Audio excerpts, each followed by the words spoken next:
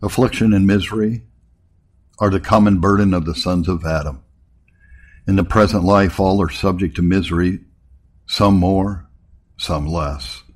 We walk through a valley of tears, live in a groaning world. None have such an uninterrupted current of worldly happiness, but that they have their crosses and afflictions. These things are common to man.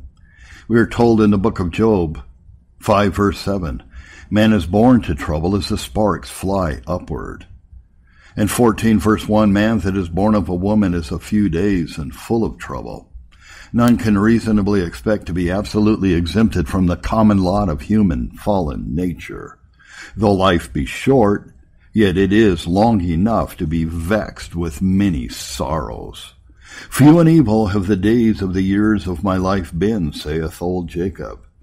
Genesis 47 verse 9. They are evil, it is well that they are but few.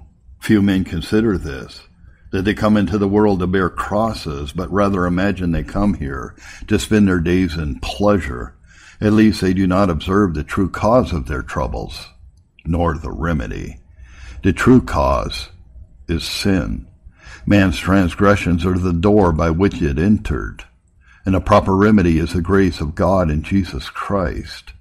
Whatever then may be the particular and various dispensations of God towards men, yet to be miserable in some sort or degree is common to all Adam's posterity, which should make us look higher than the present life. Christ has promised an happiness that will countervail all these afflictions. There is a twofold comparison which believers usually make, or in Scripture are taught to make, between this life and that which is to come. Sometimes they compare temporal good things with eternal good things, or the portion of the carnal man with the happiness of the child of God. From men which are of thy hand, O Lord, from men of the world, which have their portion in this life, and whose belly thou fillest with thy hid treasure, they are full of children, and leave the rest of their substance to their babes. As for me, I will behold your face in righteousness.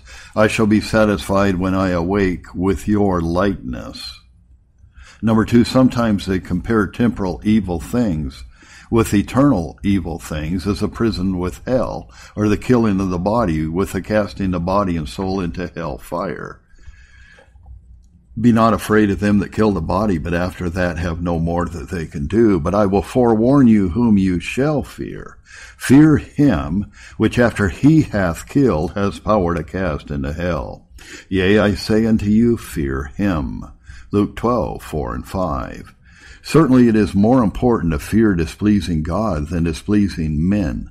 The utmost they can do is to kill the body, and then their malice is at an end. But God can cast both body and soul into everlasting torments. Everyone would submit to a lesser evil to avoid a greater. When you sin to escape trouble in the world, you run into eternal sufferings to avoid temporal ones. No wrath like the wrath of God, no torments like hell fire. Sometimes they compare temporal good with eternal evil, as Matthew 16:26. What is a man profited if he shall gain the whole world and lose his own soul? The plentiful life of worldlings with the forfeiting of the soul, the pleasure of sin for a season with the pains of hell forever. The fourth sort of comparison which the Scriptures direct us to is temporal evil things with eternal good things. For I reckon that the sufferings of this present time are not worthy to be compared with the glory which shall be revealed in us. Romans 8 verse 18. Sufferings for the present may be very great, but the glory that is revealed to us, and shall one day be revealed in us, is much greater. As there is no comparison between our suffering here and eternal ease and rest. For our light affliction, which is but for a moment, works for us a far more exceeding and eternal weight of glory. 2 Corinthians 4:17. The sufferings of the present world are light and short, not in themselves, but in comparison with eternal life. Themselves they may be, some of them are very sharp and grievous, and some also very long and tedious. But what a point is to a circumference, that is time to eternity. And what a feather is to a talent of lead, that are present evils to future glory and blessedness. All this is spoken to show that it is better to be miserable with the people of God than happy with his enemies, and that we should not be drawn away from Christ either by the comfortable or by the troublesome things we meet with in this world. When you are in a desperate state, and there seems no way of escape, remember that God is the same still. He is able to help now as ever, and can create comforts for you in your greatest troubles.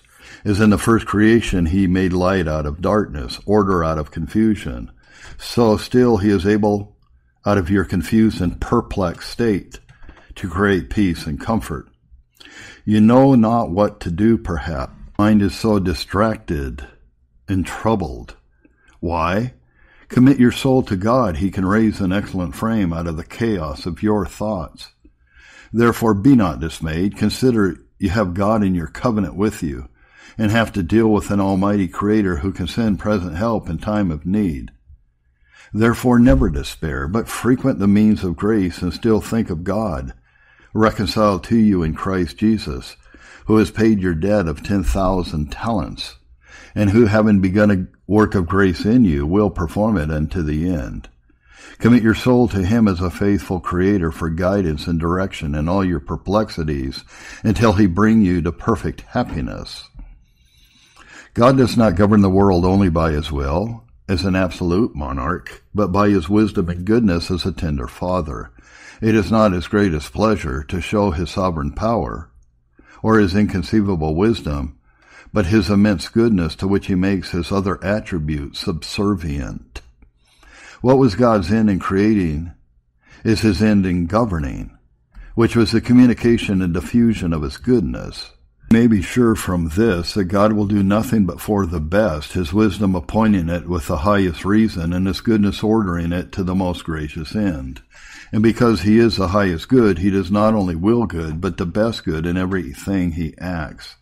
Now what greater comfort is there than this, that there is one who presides over the world, who is so wise he cannot be mistaken, so faithful he cannot deceive, so pitiful he cannot neglect his people, and so powerful that he can make even stones to be turned into bread, if he please. It should be our great care not to despise the chastening of the Lord, nor to be too much dejected under it. The smart would keep us from despising an affliction in itself, but we make light of it when we are careless of improving it for the ends for which God inflicts it. We may be sensible of the pain when we are not sensible of the profit which may accrue to us by it. God forbids here two extremities, the one an excess, the other a lack of courage. Both dishonor God, the one in his sovereignty, the other in his goodness and love. Both are injurious to the sufferer, as he rebels against the one and loses the sweetness of the other. We should receive the afflictions God sends with humility without despondency, with reverence without distrust, and endeavor to keep ourselves from either fearing too much or not fearing God enough. Mix our reverence with confidence, adore the hand which we feel, and rest in the goodness which he promises. This is the way to reap the fruit of affliction. All afflictions, let they be from what immediate causes soever, are from the hand of God, whether they come from man as loss of goods or other calamities. Whether they be sickness, grief, and so on, they are all dispensed by the order of God, for one and the self-same design are instruction and improvement. Human reason will not believe this. Some think they come by chance, or look only to second causes and don't regard them as wholesome instructions from God and the orders of his providence. This should stop any impatient motions in our minds. Fit we should be of the psalmist's temper. Hold our peace because God has done it. Psalm 39, verse 9. Shall the thing formed say to him that formed it, why hast thou made me thus? Romans 9:21. Is not an infinite wisdom joined with the sovereign authority of God? And when we are not able to understand the reason of his conduct, we ought to acquiesce in his will and in his wisdom, and stop the motion of any passions by a humiliation under his hand. How great is the tenderness of God towards his children, groaning under any affliction. My son, despise not thou the chastening of the Lord, and so on. He calls them his sons, his children. sweetening in the name whatsoever is rigorous in the suffering. He gives them a title in which he manifests that in all their affliction he was afflicted. Isaiah 63 verse 9. And has a filling in their trouble. What father is there on earth, unless he has lost all natural affection, who does not sympathize in the sufferings of his children? All the compassions of men combined are not to be compared to the tenderness and love of God. Afflictions are not always sent by God in anger with his creatures, but sent by God as a father. For what son is he whom the Father doesn't chasten? Hebrews 12:7. Hence it is easy to conceive that neither the intentions of God nor the issue of a suffering can be any other than happy to those that are the children of God, since he gives the name of child and son to every one he instructs, as a father by correction. This will teach us to have a feeling for the sufferings of others. The afflictions of believers are the effects of divine love. As many as I love, I rebuke and chasten, Revelation 3:19. They are not acts of divine revenge in which God would satisfy his justice, but of divine affection in which he communicates his goodness and draws the image of his Son with more beauty and glory. They are the acts of God, not of a sleepy, careless God, but a wise and indulgent Father who takes all the care both of instruction and correction to train you up to his will and likeness.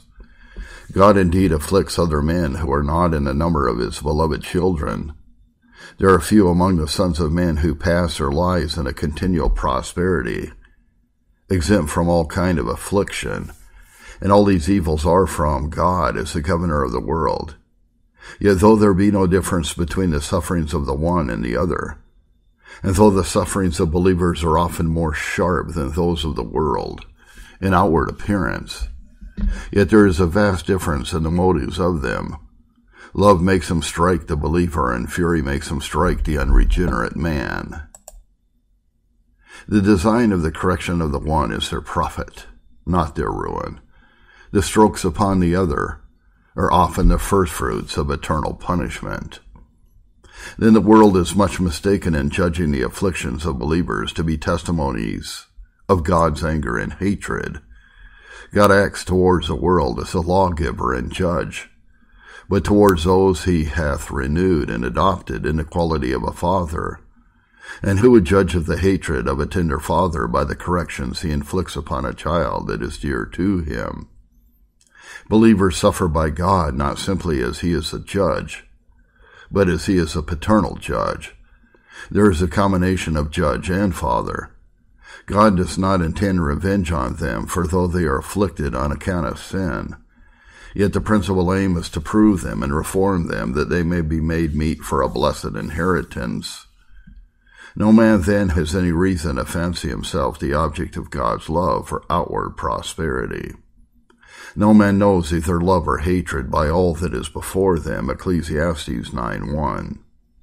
God does not always love those whom his providence preserves in health and ease. Such a conceit proceeds from an ignorance of another life, and too great value of the things of this world. Temporal goods, credit in the world, outward conveniences, and uninterrupted health are effects of God's patience and common goodness, but not of his affection, unless when by his grace they are made means to conduct us to a better inheritance. But how often are they pernicious to us by reason of our corruption and ill use of them? How often does the health of the body destroy that of the soul, and the prosperity of the flesh ruin that of the spirit? How often do riches and honors bind our hearts to the earth and expel any thoughts of an heavenly paradise? How often does a portion in this world make many slack in their endeavors for a portion in heaven? How often do they hinder our sanctification, which is the only means to an happy vision of God? How should this move us in our afflictions to a walk pleasing to God? This is a motive the apostle uses to press his exhortation, neither to despise the chastening of God nor despair of his care. Why should we despise that which is dispensed by love? Should we not consider the chastisements which the love of God sends, both good and wise? Is not love the motive of suffering, a sufficient ground to prevent distrust and discouragement? Why should any distrust him by whom he knows he is afflicted? That correction which frightens us is a work of his love, not of his hatred. Should we not then wait in faith for an happy issue of that chastisement which we suffer?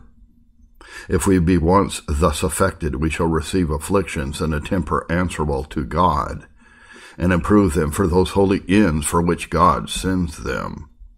We should also bear them patiently, humbly, and submissively, since they are not for the reparation of the holiness of the broken law and the satisfaction of God's justice, but to prove you, to do you good at your latter end.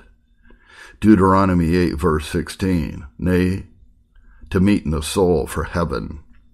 We have reason, therefore, to bear them, whatever they may be, in patience. It is inexcusable to murmur at an act of love. Use then spiritual reason in considering them.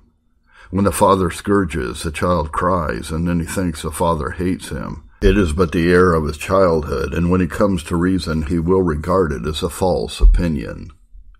No righteous man in the world is or ever was free from sin. 1 Kings 8:46. He scourges every son whom he receives. Hebrews 12:6. Sin is the cause of every affliction. Were we free from sin, we should be free from scourges. Afflictions will not cease till sin is quite destroyed, which will not be in this world.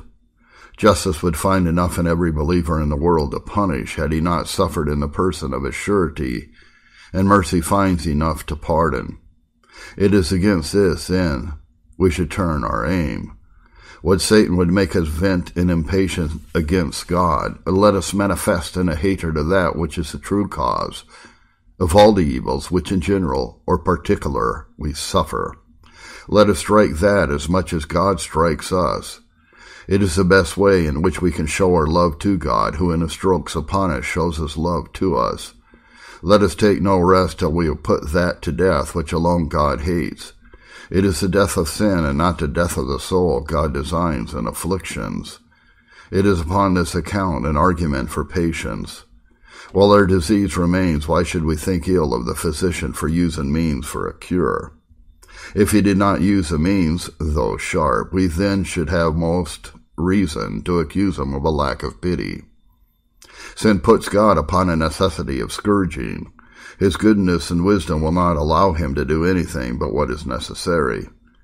If you endure chastening, God deals with you as with sons. Here the apostle exhorts to a patient bearing of the hand of God, because he deals with them as a father with his sons, in a way of reward afterwards. As parents caress those children whom they see submissive after punishment, God treats them as children, and being men they are apt to think that a troublesome affliction is inconsistent with the love of God. The apostle contradicts such a thought by the question, what son is there whom the father chastens not? And he goes further and draws another conclusion, that we should be so far from thinking that to be afflicted is a sign of our not being the children of God, that on the contrary he affirms that not to be chastised is a sign that a man is not of God's family. If you are without chastisement, in which all are partakers, then are you bastards and not sons. For if the Lord scourges every son whom he receives, it is clear that he, whom he leaves without chastisement, is not a true and legitimate son, but a stranger, a bastard, in other words, one that is not of the family, but takes only the name and quality without any right to it. Thus God then deals with his children, and there is need of it, for though the regenerate are freed from the slavery and dominion of sin, yet while they are clothed with the flesh will lust against the spirit, and they cannot do the things that they would. Galatians 5, verse 17. And God not only chastises them for their infirmities, but to prevent them.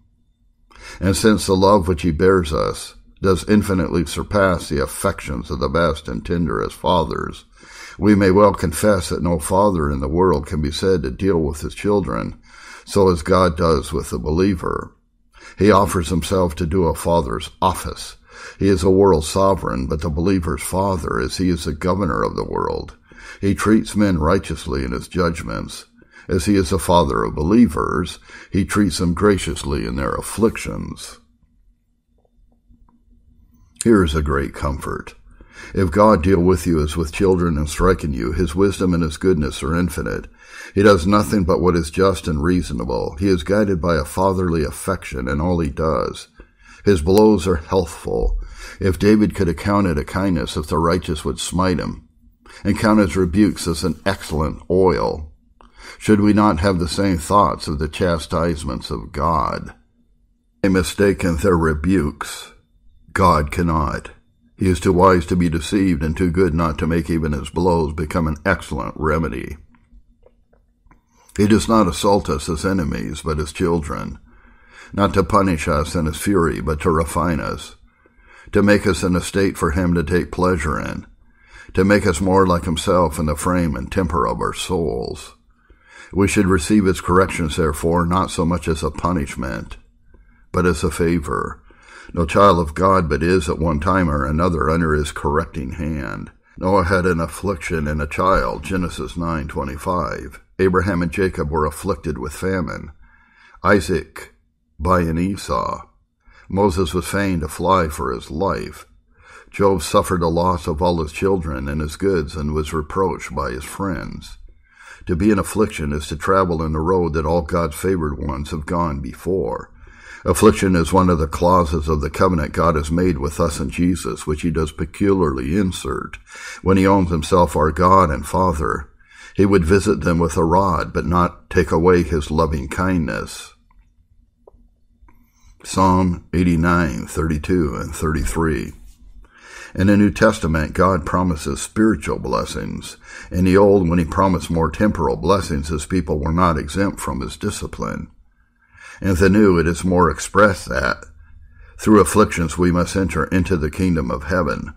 His only Son must suffer, and so enter into glory. God had one Son without sin, but none without sorrow. Those then that are not under his discipline are not his children. Afflictions, therefore, should be so far from discouragements, that where there is an evidence of grace in the heart, they are rather marks of adoption. We might well doubt of our relation to God if he took no care of us, that we were not his sheep. He used not his crook to pull us to himself. Let us then receive his chastisements without repining, since he manifests his tender care of us in them, and regards us with the eyes and heart of a father. If we were whole strangers, he would abandon us. If his paternal rod is for his children, his rod of iron is for his enemies.